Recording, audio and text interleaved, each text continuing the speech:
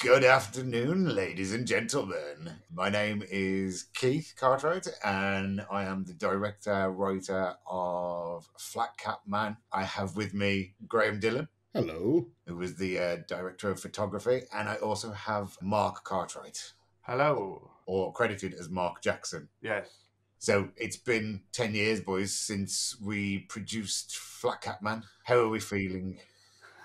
Reminiscent. It doesn't seem that long ago, and then it really does feel that long ago. It's one of those weird things where it's like, yeah, that was like last year or something. And then you're like, oh shit, no, actually, it was a long time ago. A long time ago. Should we just give a brief history of how we all came together on this? Mark, I know our story is fairly easy because we are kin. We suckled at the same teat. So yeah, that's how I came to know you. Was that 6 years after you were born, I was born. Yes. It's felt like an entire lifetime. Mm-hmm. And we'll continue. And then Graham. Well, I was born from a different lady, but we came together through university. I somehow blagged my way into University of Wolverhampton, and I happened to be in a wheelchair at the time, and I wheeled myself into Keith's class, handed out business cards with a very strange Irish mobile phone number, and I got a lot of questions about, is this a real number? Are you just like, what's going on here? But yeah, that's how we became kin. Yes.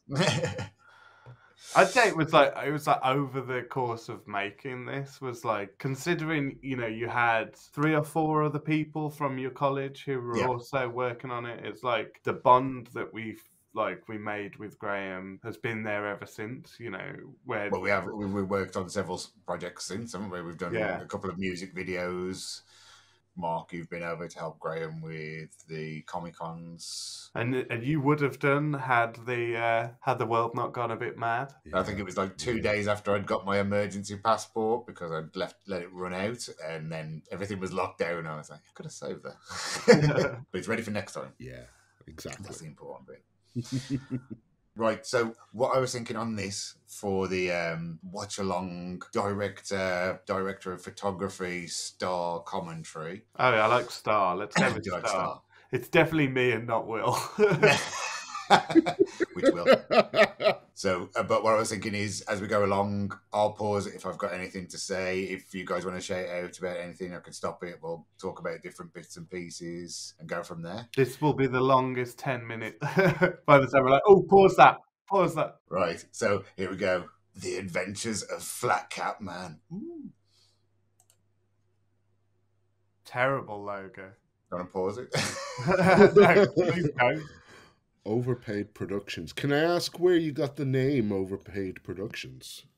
Pause it, because this is a long explanation. So yeah, Overpaid Monkey was the initial start of my video production life, I'd say. Me and my mates used to do some mock Jackass style stuff. I stayed behind the camera and wrote a bit more, so I was doing that side and I got interested in it that way. And it was just a case of when I started to try and take things a bit more seriously, it was like, well, Overpaid Monkey is a bit... So we'll leave the monkey off, but Overpaid Productions sounded quite cool. It was like, oh, you're too overpaid for what you're actually doing. It's like, well, we're not getting paid at all, so it doesn't really matter. It's like, it sounds like, you know, like those 90s rap labels where it's like Cash Money. And so it sounds like that kind of Overpaid Productions. It's great though, because I just love the juxtaposition of the fact that so much of your work has been underpaid. Yeah, oh yeah. And in fact, not budgeted at all. So... And that's why on the logo as well, that awful pink logo that comes up at the beginning, that originally said the Overpaid Monkey, and that's why there's like the outline of a monkey on it. It's like an orangutan or a man searching for toilet roll while he's squatting. Anyway, back to the film. Wait. Let's just start it again from here, because we're going to get quite a few introductions. There's me. So where does the name Cartwright come from? So we've whipped past everybody that was starring in the film then in that one go. So we had Will Morgan, who was Flat Cat Man. Will Dudley, who was the grandson, Jack. Caroline Dudley was Will's mom, his actual mom. Caroline, sorry. Oh, in real life, she was his real mom. Yeah, surprising. That's cool. And then, who else was on there? Sorry, I can't remember. Mitch Lockett was that guy that I went and picked up from the train station. He got off like Craigslist or something. He came from one of the casting agents things that you can get online, Star thing. Because you had to, like, part of your thing was that you had to have hired an actor for it or something like that, wasn't it? Yeah, part of your course. Yeah. Will Morgan, Flat Cat Man, he was from amateur dramatics. He'd done that previously. Professional the entire time, though. Mm-hmm. Oh, yeah. And a true gent. Yeah, Will was fantastic. He helped. He should be actually down as a producer for the film. The amount of things that he actually did. 100%, absolutely. And then, as we can see here, Graham, you're getting your name mentioned. Director of photography. Did you not do these graphics as well for the he did. intros? I did. That's why they're spelt wrong. I'm not kidding. I've just noticed photography is spelled wrong.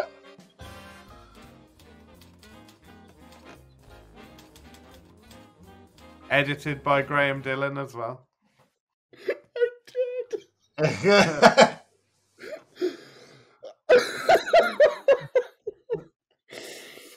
This is a 10-year-old film.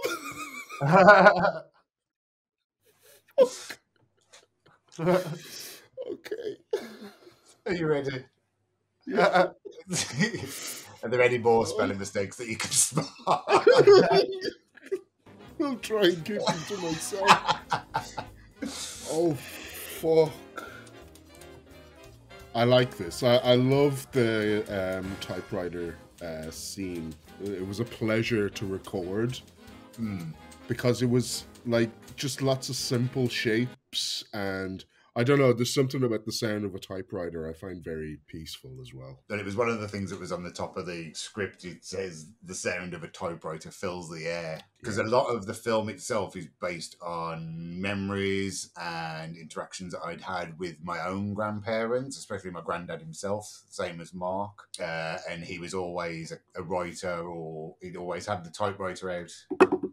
Yeah, and the folders stacked up, like Grandad had lots of folders of poems and stories and stuff that he'd written over the years as well. So that's like a real detail. As well as some of the photos that were actually in that intro as well. They're like photos actually of like my granddad from the Second World War, I believe it was. Yeah. Let's quickly jump back. So, 2 locations. Yes. Oh, look, there you are, Mark. There's you in the background. There's me. Tell us more about these 2 locations, because... that you see it here, this transition as Will walks in. So the exterior was shot at my other grandmother's house, which was just like the little bungalow. But all the interior stuff was shot at my mom's house. Again, my house at the time. Yeah, easy access. Something that I could use for 8-9 weeks or something like that without any extra costs. And it's like, it's a lot easier to go in and completely rearrange a middle-aged woman's house who loves you unconditionally than it is to go in and completely rearrange an old lady's house. You're like, I'm just going to lay this track down in the middle of your living room. Please don't trip over it. You know, it's like, it's much easier to have the nice aesthetic of a bungalow, sell the idea of a bungalow. But then if you're going to, not tear someone's house up, but if you're going to like completely rearrange someone's living room, probably best not to do that to an old lady. Yeah, your mother was so on board, even when you wanted to take that wall down. That was... But in all seriousness, we did spend a lot of time lifting very heavy furniture and completely rearranging the room We'd change the room for the weekend, and then we'd have to put it back for normality come Sunday afternoon, something like that. That's right. And it's funny that we've paused on this particular couch because I called that couch home many a night during production. I think this couch has followed me around for most of my life. When I finally got rid of it, I took a saw to it and took it apart. I was like, no more. Oh, no. So there we go, Will sitting down. Bye, Jack. Bye, Dad. I love the Easter egg of the angry Nintendo nerd. Yeah. Yeah.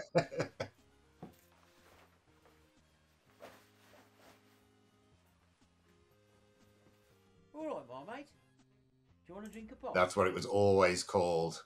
Do you want to drink a pop? Nothing else was ever offered. It was pop. and my mate, like Marmite, Yeah. is. And we sort of, because you'd written it down as my mate, and then we had to sort of coach Will that it's like, no, like Grandad was from Salford, so it was Marmite. It was like, it was more colloquial. Yeah, and it took him a while, but once he actually got it, and then he knew how to hit that kind of phraseology afterwards.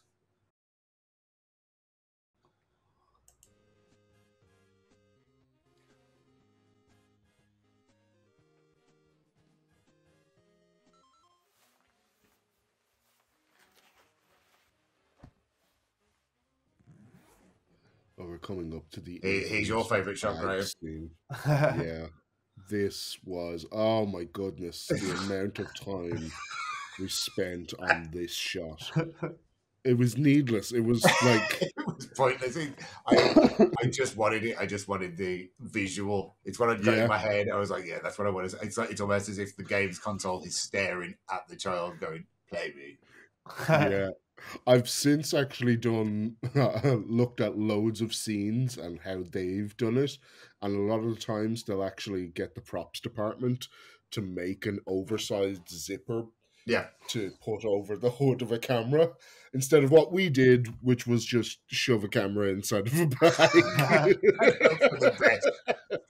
Did that work? No, we need to go again. It's out of focus. It's a Tarantino shot. Yeah.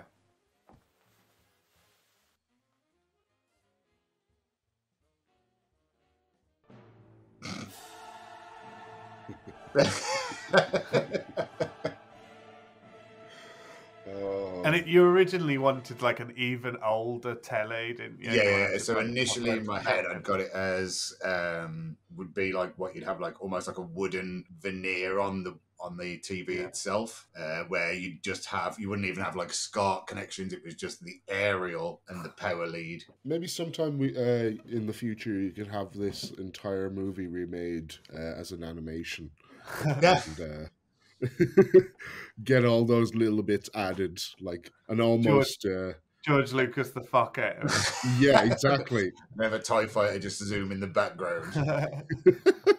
But imagine those things just flying through there and having like an almost trench run style. Saying that though, on the shot that you've currently paused it on, there is a special effect.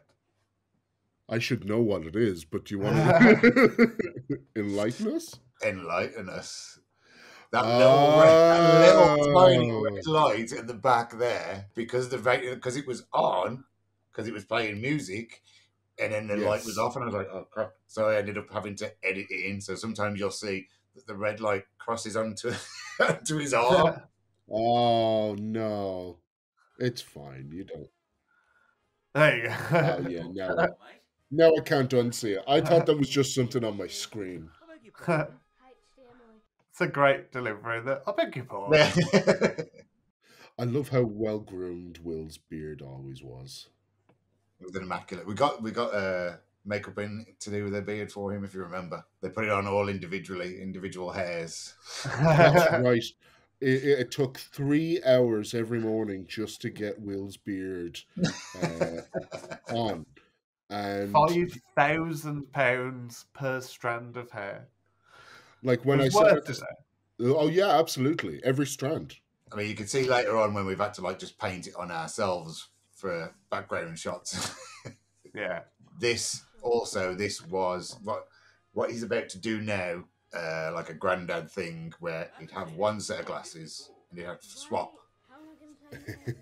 in between the two pairs of glasses, and that's all the way through the film as well. I hope that Nintendo don't come after you. I'm promoting them like the DS. That's always how they see it. There you go. Generations apart. Analog and digital. So here you go. Here's a mistake. There's no batteries. That's an artistic license. I wouldn't say it's a mistake. Absolutely. It's a metaphor for life. There's no batteries. There's no batteries. I like the shot of him walking over his homework, like, fuck this. Yeah, that was the purpose of it as well. Like, I can't be bothered to do this now. And also this as well, like, this was something that I would used to do where I'd just sit next to my granddad and just go, what are you doing? Tell me what you're doing. Oh, that's very cute. I'm just absolutely enraptured in both of their performances. I mean, Will was awesome. So this is going to get confusing. So I'll go for Flat Cat Man was awesome. Yeah, or we sort of codenamed them Little Will and Big Will. It wasn't until Will Smith put in that other lawsuit. I've got to start proofreading more, I think, is the issue that we have. Look, I can't say anything about proofreading. Always have a measure twice, cut once attitude to title writing. I like that there's a little bit of aggravation. Yeah, like frustration, like, come on, you've got stuff to do. But also realising, grandkids are grandkids. I like that. Again, that's the trailer line, isn't it? Have I ever told you about Flat Cat Man? Story time. So that, like, how many adventures does Flat Cat Man have? See, I see all these folders there. Is there a chance of future Flat Cap? I believe adventures? So. I'm working. I'm keeping the cards to my chest at the minute, but I have got some ideas and things that I'm exploring currently. At the end of the film, we see the title for a new possible adventure, full of Easter eggs as well. That one is. But I just pose it here for now because story time with Grandad, just something that I always used to enjoy, where I'd read stories or we'd go on little adventures or something, because he used to have a big garden, so we'd go out in the garden. Mark also did the similar thing. So when I was older and I was at school, but Mark was being looked after, he'd get the same kind of things. Yeah, and some little details about this. So that's a picture of our actual Nan and Grandad on the edge of the fireplace. That's the man that this is sort of loosely based on there as a younger man.